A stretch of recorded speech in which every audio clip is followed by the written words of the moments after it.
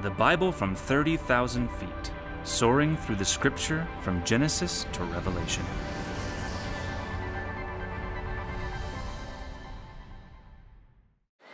Would you turn in your Bibles, please, to the book of Acts?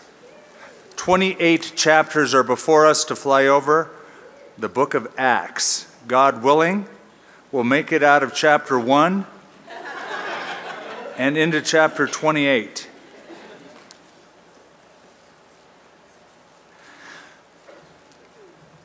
You know, whenever a movie comes out that's a hit, it seems like the producing executives start seeing dollar signs and they think, if we make a sequel to this, it'll do really well.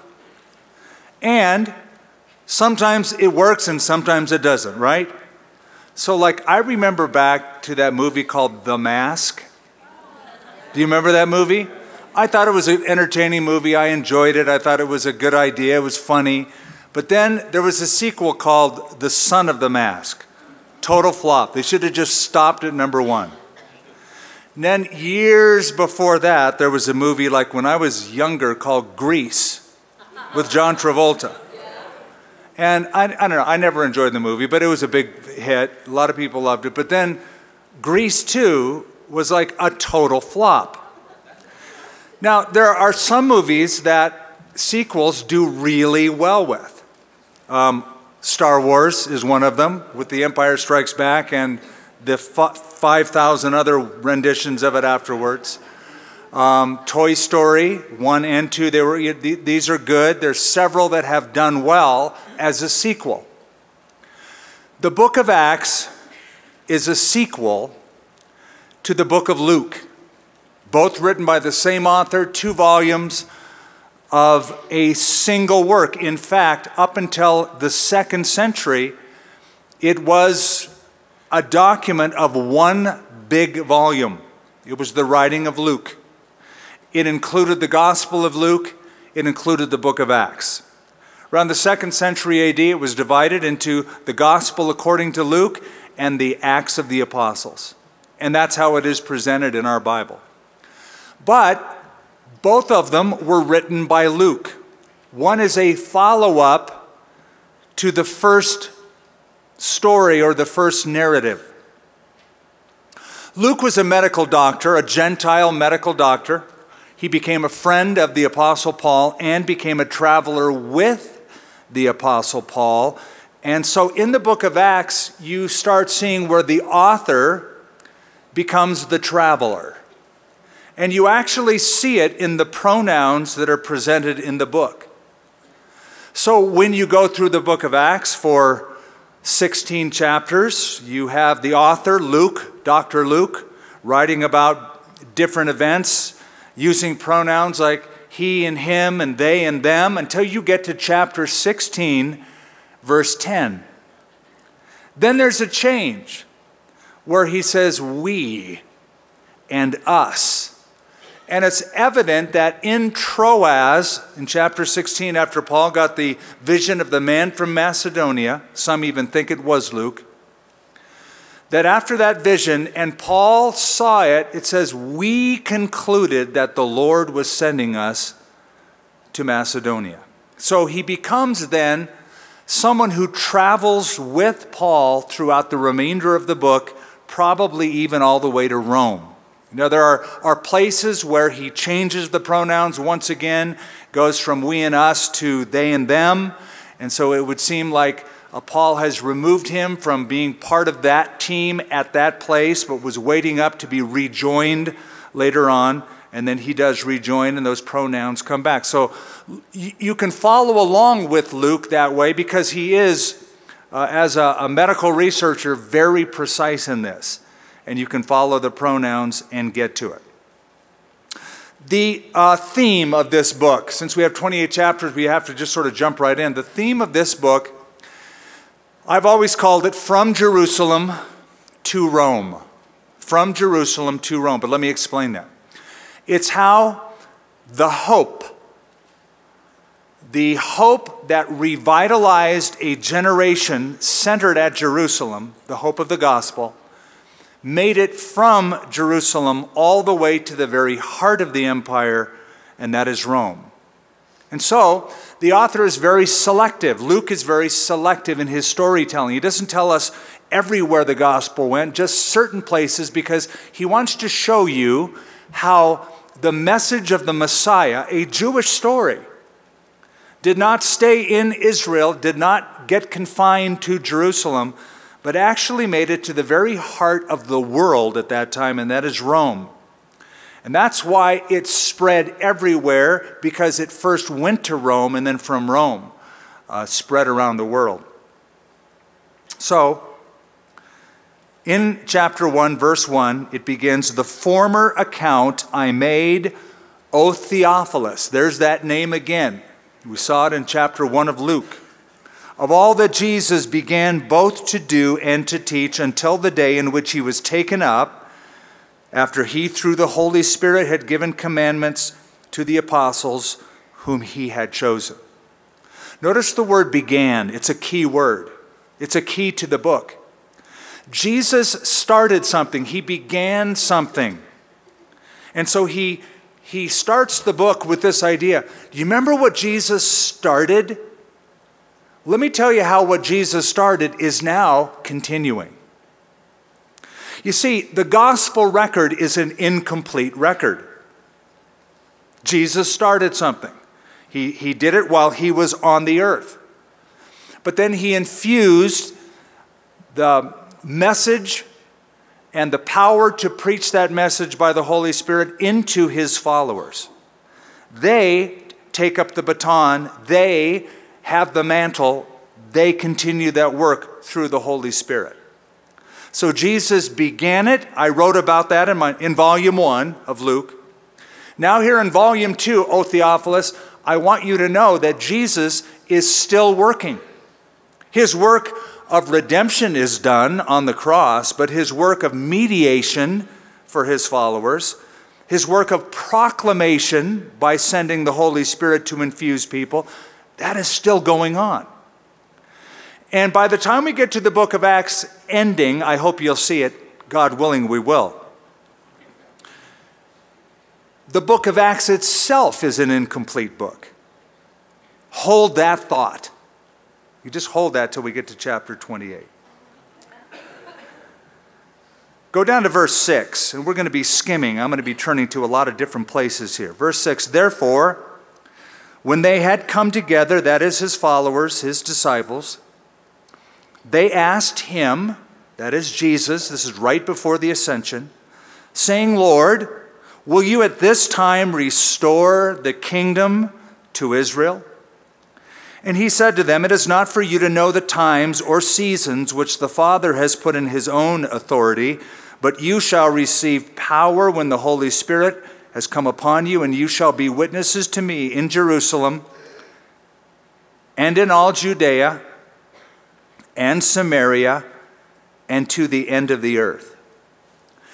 Their question is a question of when. Jesus' answer is a question of what, or an issue of what. And so often our question is when? When is Jesus coming back? When is this thing going to happen? When? The issue is never when, it's always what. What ought you to be doing until he comes back? What is the mission he has called us to in this time, in this place, our little blip on the radar, as you heard in the video? What are we to do? So forget about the when, disciples, and think about the what. And the what is, you shall receive power when the Holy Spirit has come upon you. I remember being saved a long time ago in an era out on the West Coast known as the Jesus movement. And we were all about when Jesus was coming back. By the way, I don't think he's far away. I think he's soon to return. I believe that. I really do believe that. But it made a lot of people in my generation want to check out from the reality of life. oh, Jesus is coming so soon, we might as well quit our jobs and get a lot of debt, and because we won't have to pay it off anyway, we'll be in heaven. And just this idea of irresponsibility. Jesus doesn't call you to sit on a hillside strumming a guitar, eating birdseed. He wants you to get your hand to the plow and get to work. He's got a job for us to do. And what is the job? Witnesses unto me. Jerusalem, Judea, Samaria, to the uttermost or ends of the earth. I say uttermost because that's Old King James. That's where my mind naturally goes. It's the first time I read the book of Acts was in that version. So it's stuck. Uttermost parts, ends of the earth. In this verse, we have an outline for the whole book of Acts. You know, I love it when books provide their own outlines. The book of Revelation provides an outline. The things that you have seen, the things which are, and the things which will take place after these things. That's the outline of the book in chapter 1.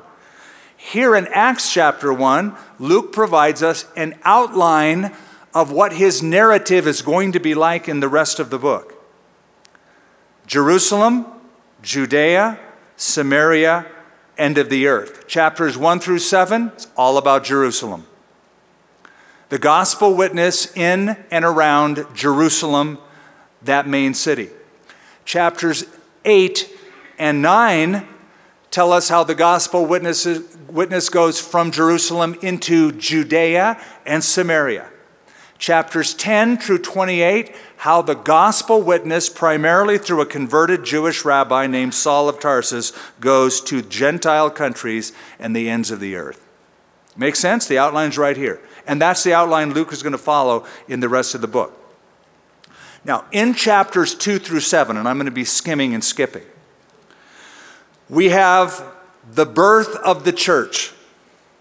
If volume 1, or the Gospel of Luke, is all about the origins of the gospel, and it is, Jesus, then the book of Acts, Luke volume 2, is about the development of the church. So chapter 2 is the day of Pentecost, the birth of the church, followed by how the Holy Spirit comes upon his followers, how they preach the gospel message in and around Jerusalem, and because they're faithful to preach the message, they get into trouble. They get persecuted. If you preach, you will get persecuted. If you're faithful to the gospel message, people won't like you. If you're a person who loves to be loved all the time by everyone, it's very hard for you to witness. And short of the Holy Spirit filling you up, you're a lost cause.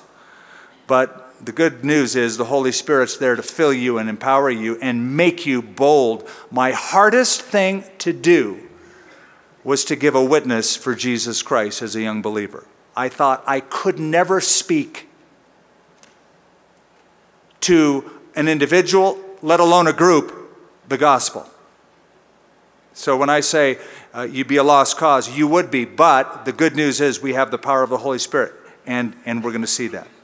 So we go over to chapter 2 now, and we dip in at around verse 14, where we're in Jerusalem. The gospel is going out.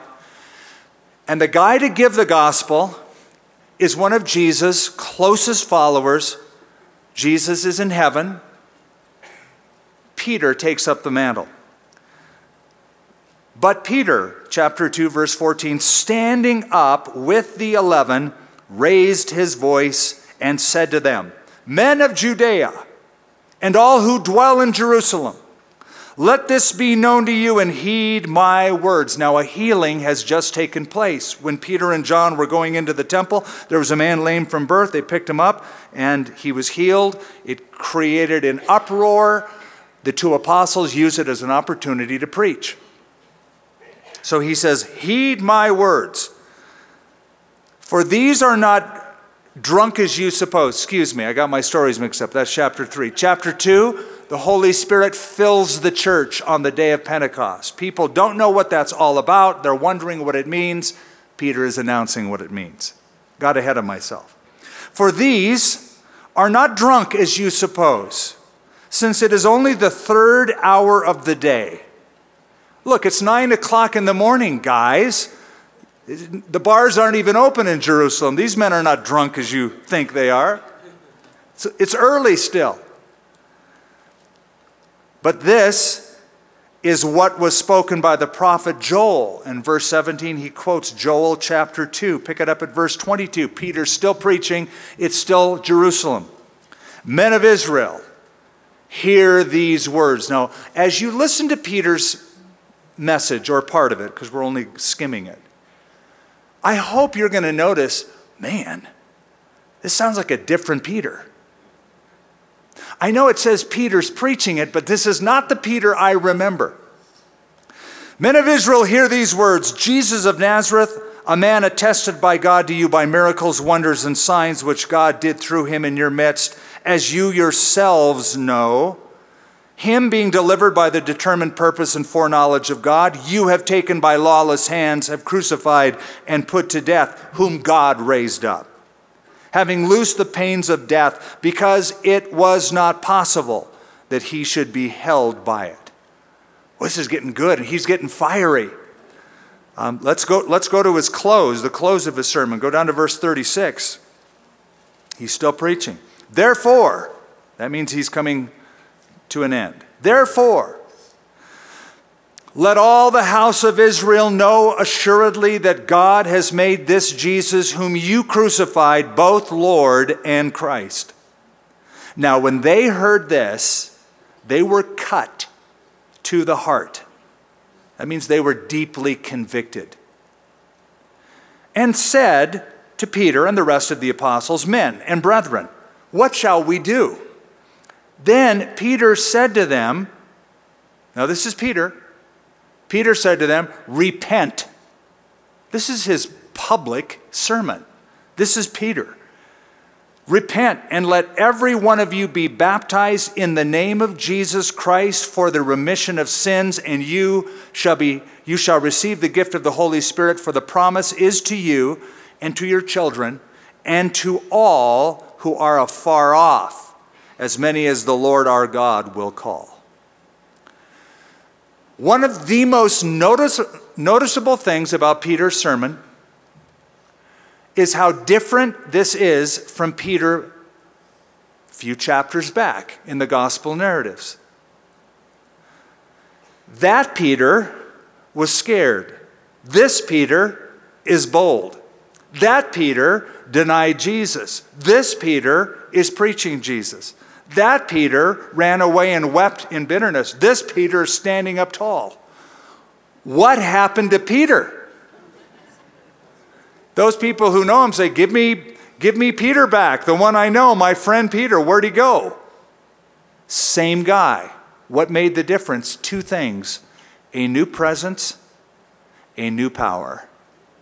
A new presence, the Holy Spirit, that's the new power. But the new presence, Jesus Christ, his master, has risen from the dead, and he saw him alive. He saw him alive. He spent time with him.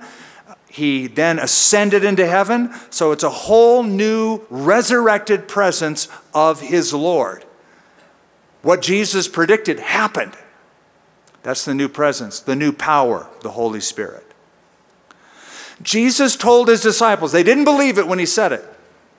I'm sure they were scratching their beards going, yeah, right. When he told them, I'm going away, I'm going to be killed, but I'll be raised up on the third day. But it is expedient for you. It is to your advantage that I go away. For if I do not go away, I can't send the Holy Spirit. But if I go away, I'm going to send the Holy Spirit. He's going to be with you. He's going to be in you. He's going to direct you, guide you into all truth. This is really good for you guys, for me to go, because I'm going to send someone who's going to empower you to do what you cannot do on your own. So it's the same guy, but a new presence. Jesus resurrected, a new power, the Holy Spirit living in him and preaching, really, as it were, through him. 50 times the book of Acts mentions the Holy Spirit. I know it says, at least at the top of my Bible and probably yours, it says at the very beginning at chapter 1, the Acts of the Apostles. If you don't feel it is blasphemous to do what I'm suggesting that you do, if you have the freedom to write in your Bible, you may want to cross out apostles, or don't cross it out, put a caret between the and apostles. And put the Acts of the caret Holy Spirit through, and then the apostles. That's really what the book is about. This is the acts of the Holy Spirit moving through people. Apostles, disciples, anyone who will say yes to Jesus. It's what Jesus began to do and to teach, and is continuing to do and to teach, because of a new presence and a new power. That means you. I'm eyeballing you. I've got you on my radar. Book of Acts isn't done. Oh, I know there are 28 chapters, but there are more chapters being written, and I'm looking at some of the very ones he's writing it through. You. Get a sense of the resurrected, powerful Christ. Be filled with the Holy Spirit, and let God work through you. So we'll see the Holy Spirit active in the book of Acts. He regenerates people. He baptizes people. He sends people out. He directs their mission endeavors. Now, chapter 3 is the story of that lame man who is healed at the Gate Beautiful. And after he is healed, the preaching of Peter and John. Chapter 4 and 5 is the response to the preaching because of the lame man who was healed. They get into trouble. They get persecuted. So persecution is chapter 4 and 5 after they get arrested. In chapter 6 of the book of Acts, we get a little insight as we go deeper into the church, and we find a crisis that happens in the early church. There's one in chapter 5 too with Ananias and Sapphira, but there's an organizational crisis in chapter 6. And I'm not impugning, I'm just stating the fact it happened in the women's ministry. It was about the daily distribution of the women. They started complaining, so the apostles got together to fix it and chose 7 deacons filled with the Holy Spirit, full of good report, while they would themselves pray and study the Word of God. That's chapter 6. Chapter 7, all still in Jerusalem, happening in Jerusalem. Remember, that's the focus, the gospel witness in Jerusalem. One of those deacons, by the name of Stephen, goes to the synagogue for a worship service. The synagogue he attended was called the Synagogue of the Freedmen. And he shares an incredibly historical, powerful message. It's one of my favorite messages because it appeals to the mind, it appeals to history. It's very logical. He basically presents Jesus as the fulfillment of messianic history and prophecy. And they don't want to hear it. They kill him, they stone him, they lay his clothing at the feet of a young man by the name of Saul of Tarsus. That's where we get introduced to him. In chapter 8, after the Stephen of stoning, after the persecution, we get into the second part of the book of Acts. Remember, chapter 1 through 7, the gospel witness at Jerusalem. Chapter 8 and 9, the gospel witness in Judea and Samaria. So in chapter 8, we have another one of those deacons in that crisis of chapter 6 by the name of Philip, who shares the gospel in Samaria. So the gospel goes from Judea into Samaria. He preaches it in Samaria, in Gaza, down south, and then back up to Caesarea. So we have the gospel going from Jerusalem, Judea, Samaria. But turn to chapter 8 before we go much further than that, and see how chapter 8 opens as we are introduced to a character named Saul of Tarsus. Because the rest of the book will be highly selective as we follow him. It begins, chapter 8, verse 1. Now Saul was consenting to his death. At that time, a great persecution arose against the church which was at Jerusalem.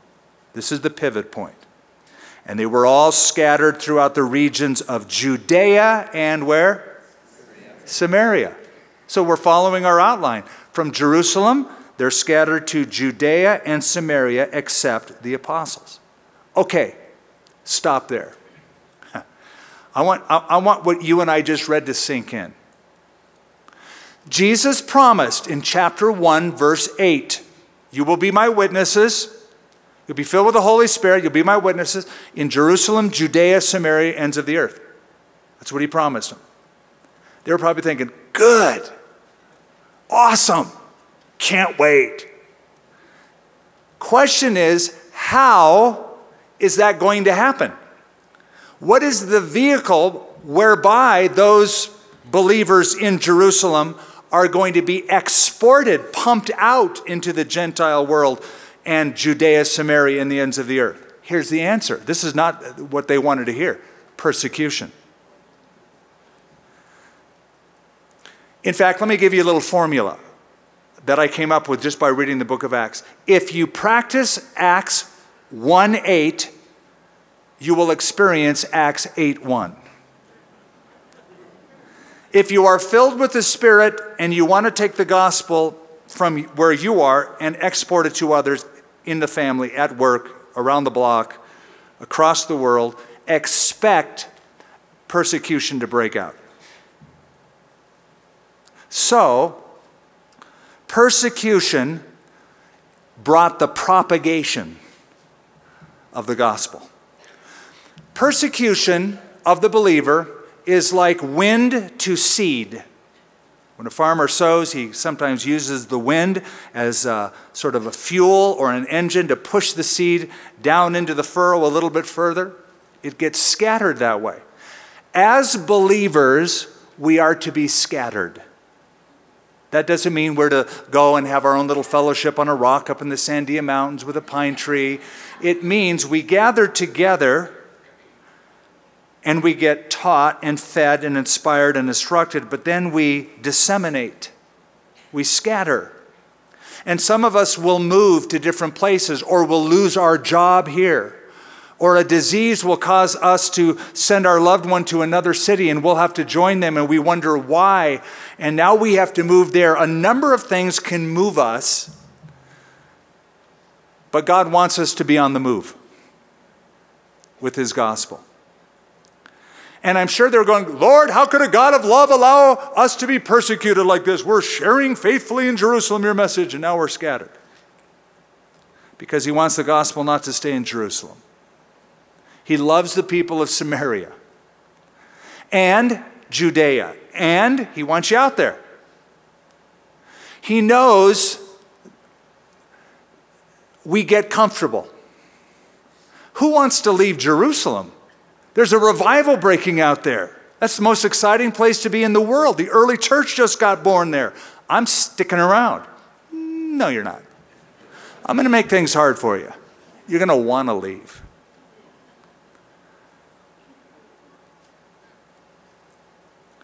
And devout men, verse 2, carried Stephen to his burial and made great lamentation over him.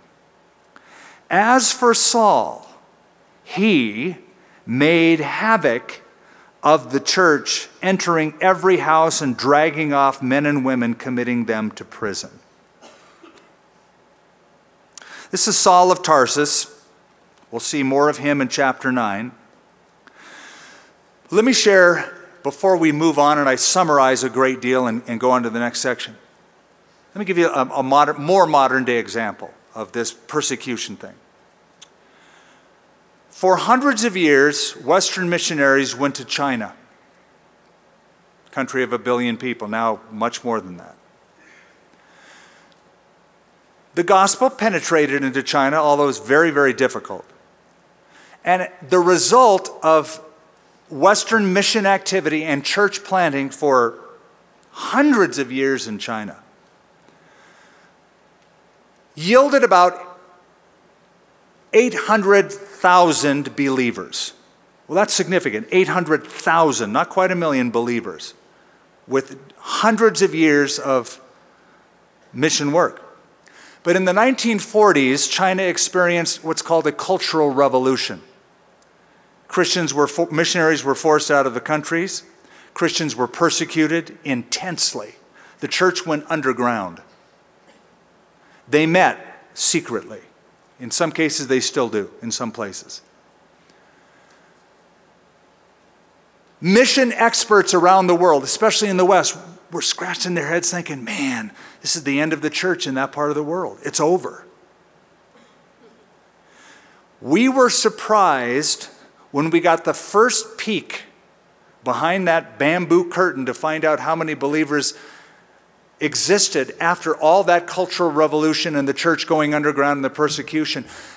They didn't get squashed. They actually grew larger. At the end, we discovered not 800,000, we discovered between 50 and 100 million believers in Jesus Christ. Okay, it was a horrible process to get there, but God had something greater in mind to that very, very difficult time. So chapter 1 through 7, gospel witness in Jerusalem. Chapters 8 and 9, gospel witness in Judea and Samaria. Now in chapter 9, we get the conversion. We have one of the most pivotal moments in church history. And that is why it comes up in the Gospel of Luke, or in the book of Acts, in Luke's Gospel, volume 2, I should call it. It is such a pivotal moment for this rabbi of Tarsus that his conversion is highlighted, is written about 3 times in the book of Acts. Chapter 9, verse 1, it says, "Then Saul, still breathing threats and murder against the disciples of the Lord, went to the high priest and asked letters from him to the synagogues of Damascus. So if he found any who were of the way," that's what Christians were called then, "whether men or women, he might bring them bound to Jerusalem. As he journeyed, he came near Damascus, and suddenly a light shone around him from heaven. Then he fell to the ground and heard a voice saying to him, 'Saul, Saul, why are you persecuting me?' Saul of Tarsus was a rabbi. If you want his personal testimony, not now, but go read it in Philippians chapter 3. He tells it to you. Tells you who he was, tells you his background. He was from the tribe of Benjamin. He was a Hebrew of the Hebrews. He was a Pharisee. We know he studied under the great teacher Gamaliel, a very notable stature in Jerusalem. So he was tutored well, trained well. He was a Roman citizen, as well as somebody very familiar with Greek customs, culture, and language. He knew Hebrew. He knew rabbinical tradition. He was an interesting mix from Judaism, Greek culture, and Roman culture, all mixed into one person. Highly intellectual. I marvel at his arguments. I don't even understand his arguments. I teach the book of Romans on Sunday morning. I have a hard time understanding the book of Romans, and that's his Magna Carta. You know the same feeling. Peter was right when he said, Paul wrote a lot of things hard to understand. I'm so glad he wrote that. I thought, I'm glad he said that because I thought I was the only one. But this is his conversion. And notice verse 4, he fell to the ground. He heard a voice saying, Saul, Saul, why are you persecuting me? Now, he didn't even know who this is yet. He's going to find out it's Jesus. And it's like, what do you mean persecuting you? I'm after people. I'm after these people who follow you. The point in verse 4 is if you mess with God's people, you mess with God. You touch Christians, you touch Christ. The body of Christ is connected to the head of the church inextricably. So when people are out to get you, God takes it personally. So why not, if they're attacking you for the right reason, like the gospel, move aside and let God at them. Sick him, Holy Spirit. He'll do a much better job, like he did with Saul of Tarsus. Why are you persecuting me? So he said, who are you? It's a good, fair question. I hear a voice. Who are you, Lord? The Lord said, I am Jesus whom you are persecuting. It is hard for you to kick against the goads. So he, trembling and astonished, said, Lord, what do you want me to do? The Lord said to him, arise, go into the city, and you will be told what you must do. Saul of Tarsus asked two questions that I think every one of us should ask and answer. Most of us have asked and had answered the very first question. Not all of us have asked, nor have we had answered the second question. The first question is, who are you, Lord? That's basic. People go to church for years and they never get an answer to that question. I grew up in church. I was an altar boy in the Catholic Church. I went to Mass sometimes daily. Very, very devout family. I did not know Jesus. I did not know the Lord. I went for years not having answered, who are you, Lord? But when I did, everything changed. It was a life changer for me. I was 18 when it happened. But then there's a second question we must ask and have answered. Lord, what do you want me to do? Some people have the first question answered, but they live their whole life, but it's an unproductive life. Because they never find out why God put them on this earth. There's two great days. The two greatest days of your life are the day you were born, and the second is the day you figured out what you were born for. When you find out why God put you on this earth and you take up that mantle of service to Him, it's a great and glorious day. Lord, what do you want me to do? Well, he goes into the city, goes into Damascus. He becomes a basket case. I mean, literally, they let him over the wall in a basket.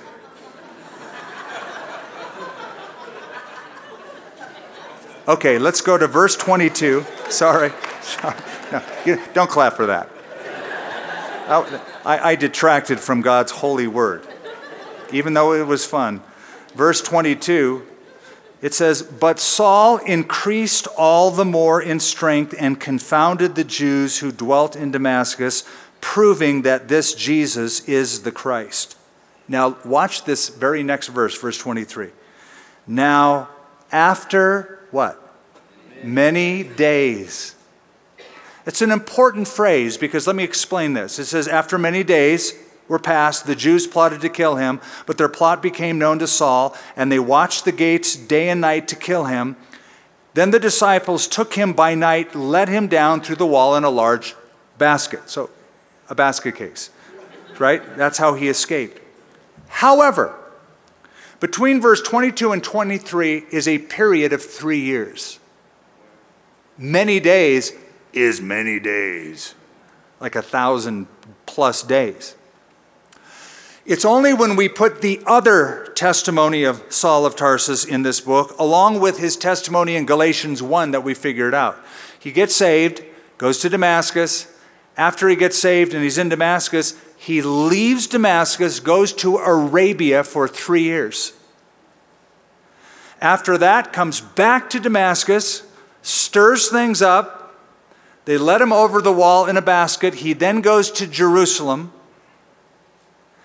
Then, he's too hot to handle in Jerusalem. They ship him back home to Tarsus, where he's from. Before he ever gets a call, and he gets the call from Barnabas. Not a call, not a text, but Barnabas brings him to Antioch, and his ministry starts. But here's what I want you to know. Saul of Tarsus, a.k.a. now Paul the Apostle, does not start his ministry for years. Maybe even up to 7 to 9 years, some figure. Several years. Why 3 years in Arabia? Maybe he went back to Mount Sinai. He was a Jew. He followed the law. Maybe under the shadow of Mount Sinai for years, maybe in seclusion, maybe with a few other Jewish scholars, he wrestled with the Old Testament scriptures. One thing we know, when he came out of that silence and he started preaching, he was an unstoppable force, a brilliant unstoppable force. He had reasoned through the Old Testament scriptures. He knew what to say in the synagogues, in the temple. He knew how to preach to Greeks, Romans, the whole lot. 3 years in Arabia, then years in Tarsus, all of that to say, don't be mad at God if he doesn't use you next week. I've been saved a whole week. What's up, God? How can I don't have a worldwide ministry like Billy Graham did? It's been a month.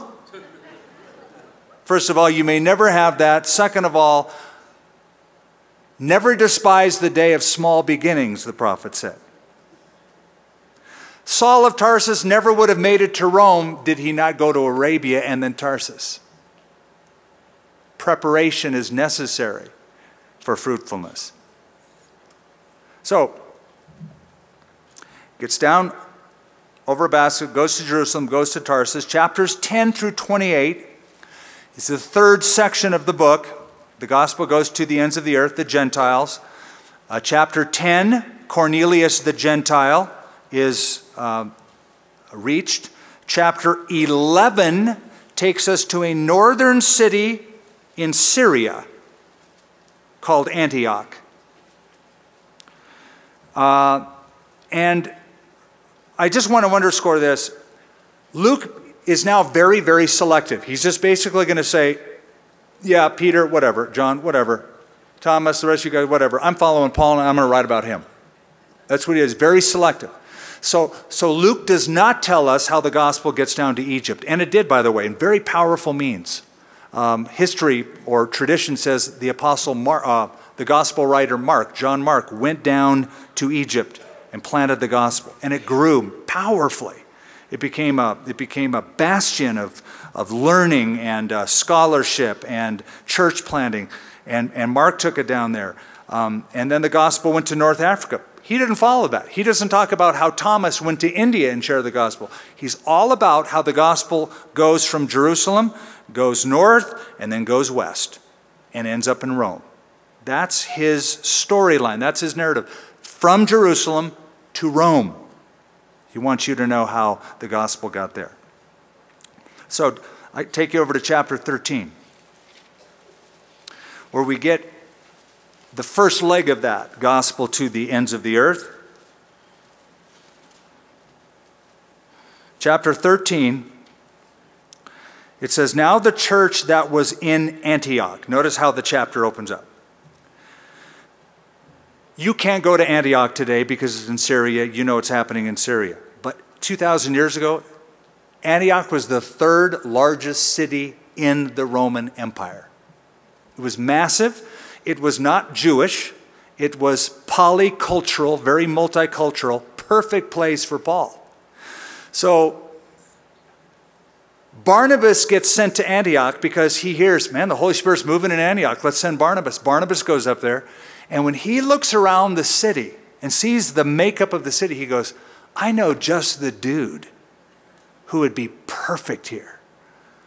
And so he tracks down Paul, brings Paul from Tarsus, his hometown, and this is where Paul's ministry begins because there was a guy named Barnabas who believed in him.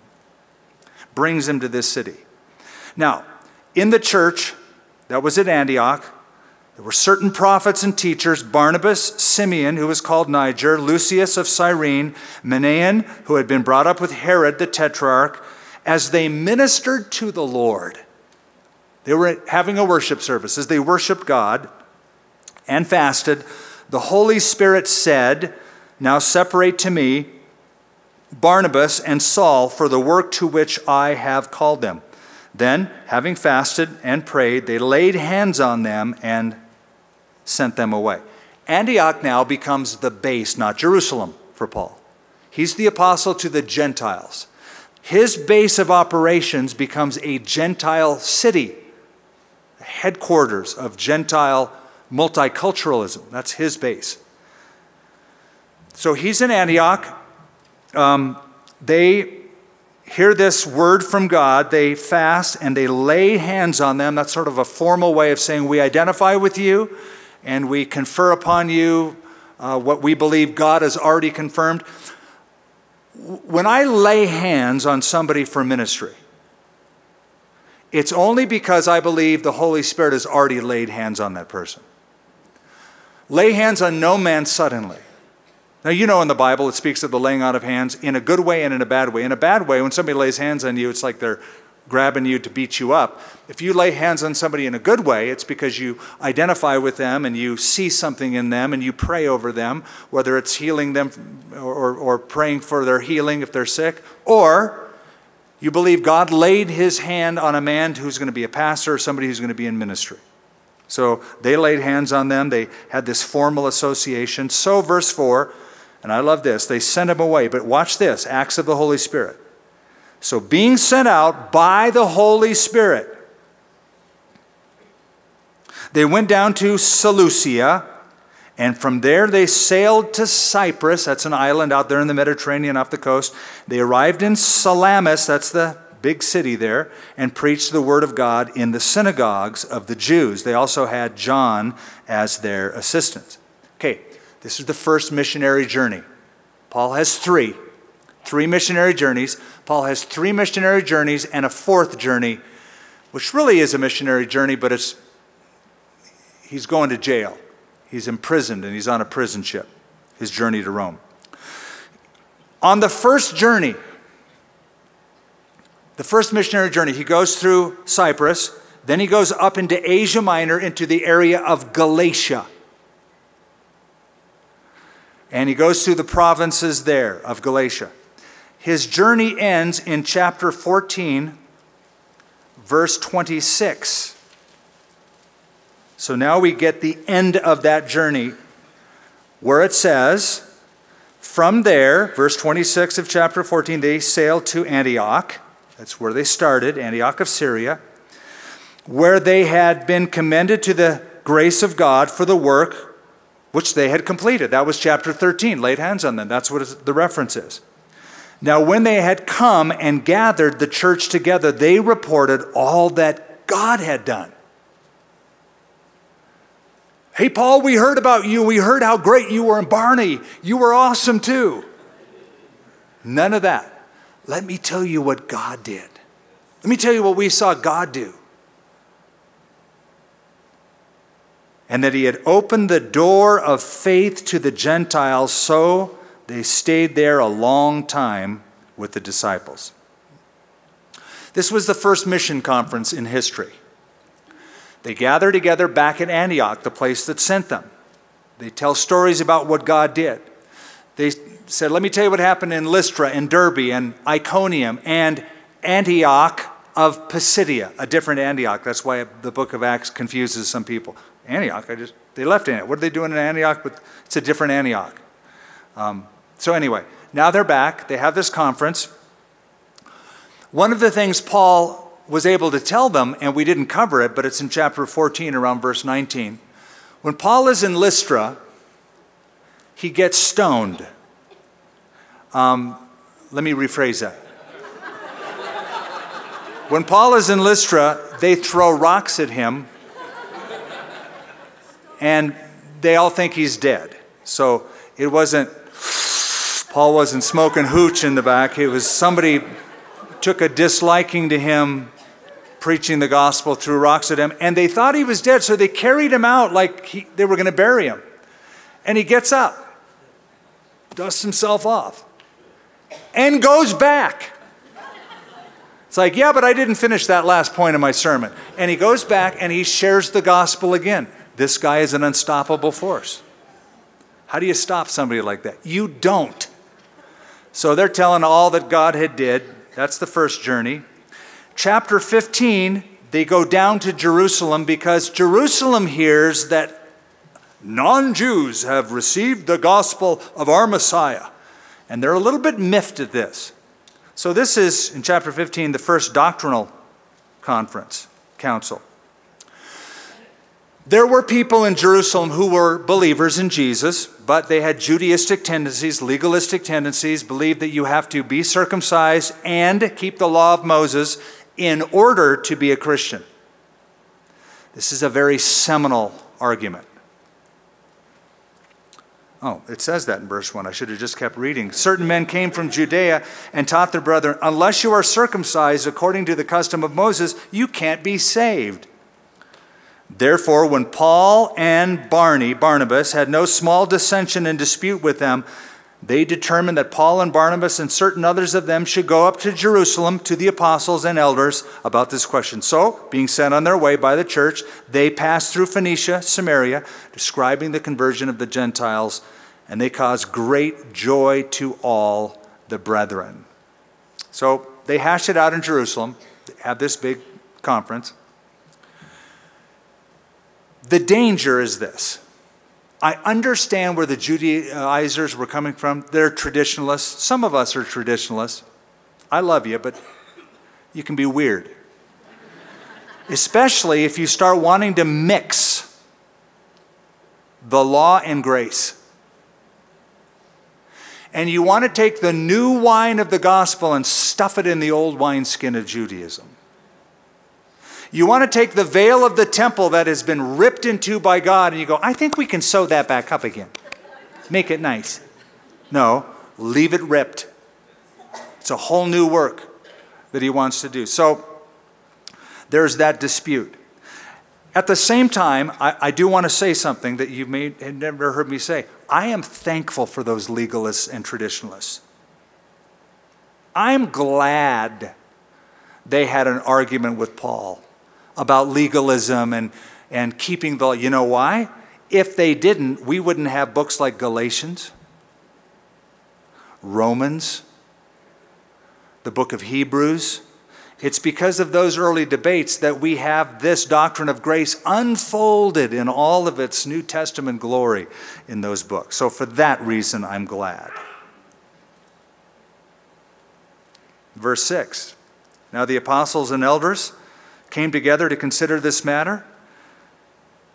And when there had been much dispute, Peter rose up and said, Men and brethren, you know that a good while ago God chose among us that by my mouth the Gentiles should hear the word of the gospel and believe. Okay.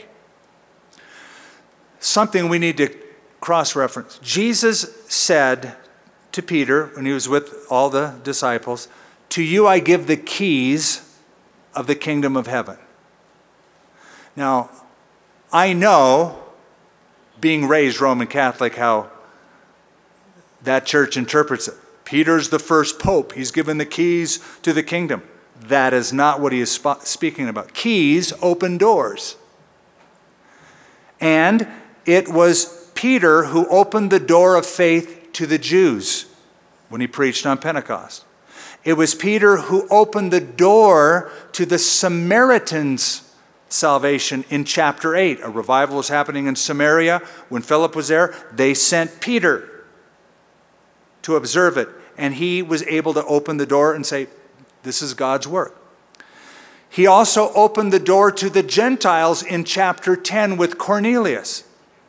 So, yeah, he was given keys to the kingdom to unlock the doors for Jews, Samaritans, and Gentiles. So he says, I'm speaking from experience. You all know that God used me to open the first door of faith to the Gentiles. But go down to verse 10, and we won't spend much time on this incredible sermon he gives, but we won't. Verse 10, now therefore, why do you test God by putting a yoke on the neck of the disciples, which neither our fathers nor we were able to bear? Now, Peter frames the traditionalists in the light that they need to be framed with. He is saying the law that you espouse has become too burdensome. It's now like a yoke on the neck of people. It'll break their neck. It'll break their spirit. The law of Moses won't free you. It'll bind you. It'll break your neck. Jesus said to the Pharisees, you bind burdens too heavy for men to bear. Woe unto you, scribes, Pharisees, hypocrites. Now, a couple of centuries after this, 2nd century AD in church history, all of those traditions that he's referring to became codified into commandments under a rabbi that became very famous named Rabbi Shammai. Rabbi Shammai is 2nd century AD. Follow? He codified all of the traditional commandments into 613 commandments. So if you ask the Jews how many commandments, they won't say, we keep the 10 commandments. They will tell you, I keep the 613 commandments. And there are knots that they wear on their prayer shawl to indicate those 613 knots and commandments. But get this, of all those 613 commandments, 365 of them are negative commandments. 248 are positive commandments. There's more, don't do that, than do this. In that burden that breaks their back. Enter Jesus, enter the gospel of grace. Love the Lord your God with all your heart, mind, soul, and strength. Love your neighbor as yourself. You've kept the whole law. Liberation, freedom. So Peter says, why are you trying to put that yoke back on people that Jesus busted? I love Peter. Can't wait to tell him that. Go to verse 28. For it seemed good to the Holy Spirit and to us to lay upon you no greater burden than these necessary things. Now this is a letter they write to the Gentiles who have been saved. We're not going to lay that heavy burden on your neck.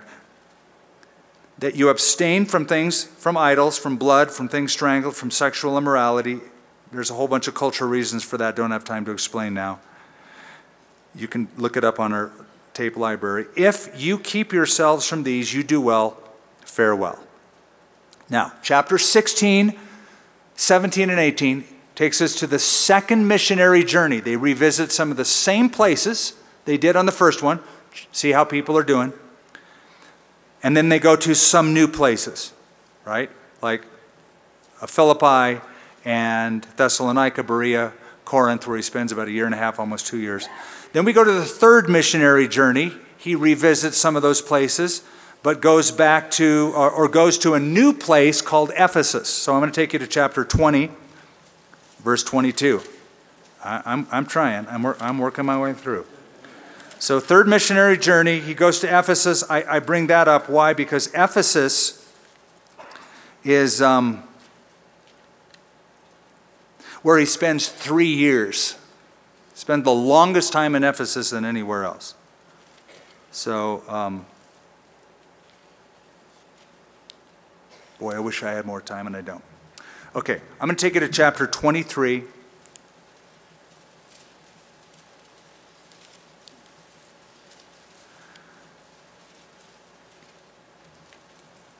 But I have to say this, I'm going to have to say a lot of things really quick. He's in Ephesus. He goes back to Ephesus after being there 3 years, leaving, coming back, because he wants to go to Jerusalem one last time. Everywhere he goes on the way to Jerusalem, prophets, signs and wonders saying, don't go to Jerusalem, dude. They're going to arrest you. He gathers them all together and says, the Holy Spirit testifies in every city, this is chapter 20, in every city the chains and tribulations await me when I go to Jerusalem. But listen, but none of these things move me, nor do I count my life dear to myself, that I might finish my course with joy and the ministry given to me by the Holy Spirit. So, bye, he goes. Goes to Jerusalem. You know what happens? He gets arrested. He gets thrown in jail for 2 years. He gets taken to Rome, which have caused people throughout church history, from his day till now, to say Paul was not in the will of God for wanting to go to Jerusalem. Holy Spirit tried to warn him, don't go, but he was stubborn and he went. Well, Paul would tell you something very different from a prison cell that he was put into in Rome. In Rome, in a prison cell, he wrote the book of Ephesians. Thank you for that prison cell, Lord. And for Philippians, thank you for that prison cell, Lord. And Colossians, thank you for that prison cell, Lord. And the book of Philemon, thank you for that prison cell, God, for those letters. He writes to the Philippians, he goes, I just want you guys to know that the things that have happened to me, imprisonment, have happened for the furtherance of the gospel.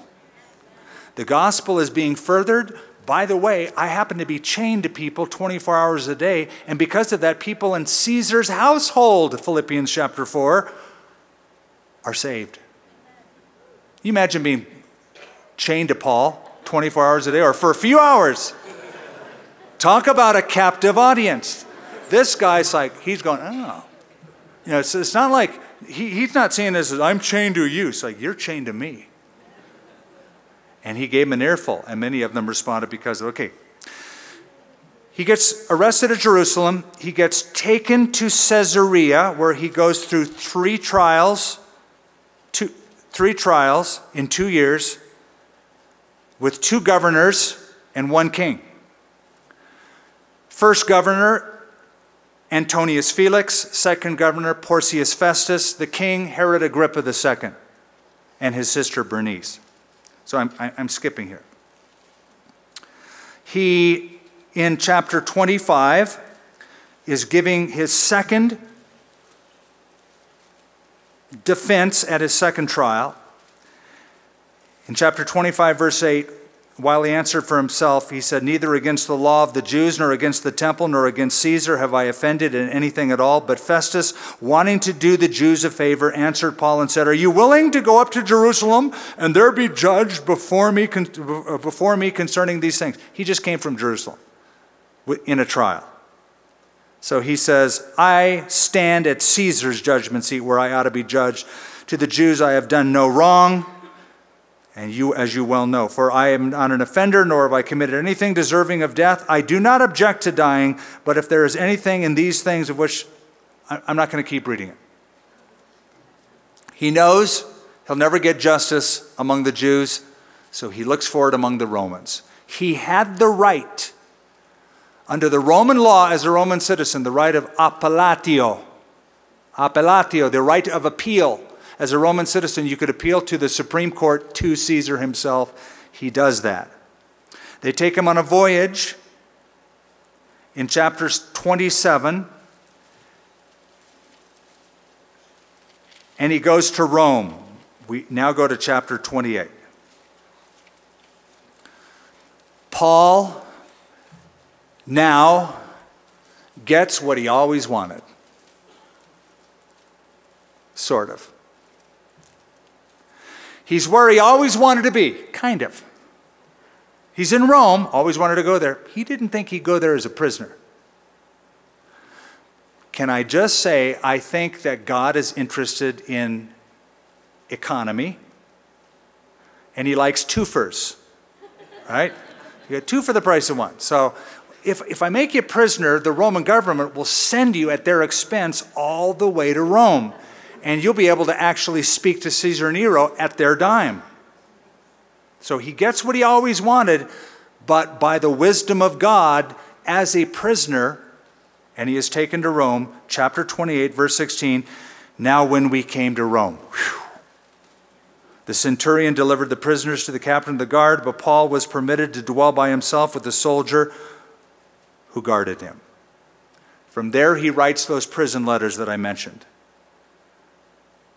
Verse 30, we'll close the book. Then Paul dwelt 2 whole years in his own rented house and received all who came to him, preaching the kingdom of God and teaching the things which concern the Lord Jesus Christ with all confidence, no one forbidding him. Period. The book ends abruptly. It does. It's a weird ending as far as a book is concerned. It ends abruptly. It ends inappropriately. You know, it ends with the main character just sort of, well, he was there and he preached and that's it. But what I'm here to tell you in closing, Paul isn't the main character. The reason it seems odd and inappropriate is because the main character is the Holy Spirit, and therefore it keeps getting chapters added to it. And I'm just wondering as I close what chapter you're going to be writing, what you're going to be doing, what the Lord's going to be doing through you, what Jesus will continue to do and work through your life as the book of Acts continues to be written. I actually had much more to say. Can you believe it? I'm way over time. I wanted to actually close with Paul's last words, which are not here, but we don't have time. But we will at some other time. Father, thank you for our time together. In Jesus' name, amen. We hope you enjoyed this message from Skip Heitzig of Calvary Church. For more resources, visit calvarynm.church. Thank you for joining us for this teaching from the Bible from 30,000 feet.